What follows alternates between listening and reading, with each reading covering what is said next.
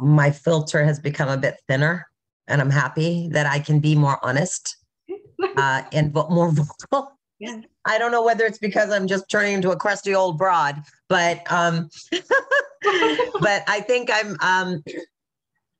I'm delightfully truthful, is what I like to say.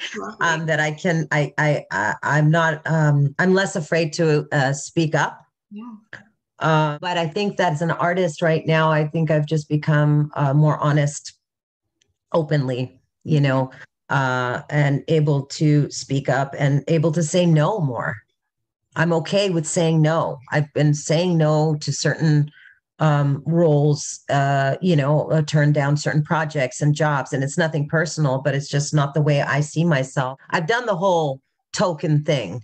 I did the whole post 9/11 when it was every brown actor was one of those roles. I mean, I literally had to keep taking a dupatta to every audition at some point, where it's sort of like, because Homeland came out, right? And all the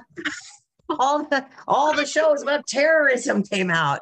And so like all my male friends were like, we're holding a gun. And like my friends, my colleagues, my girls, my South Asian brown girls back in the 90s have laid down a foundation here so that we are able to have more opportunities. The young people are like doing leading roles now. It's awesome. Yeah. I'm so happy as an artist. Yes, I'm much more honest.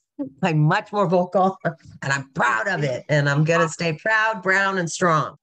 Yeah, I'm very proud that I still identify as a dancer and as an actor. And I just say artist, Yeah. because it's just, I love saying artist.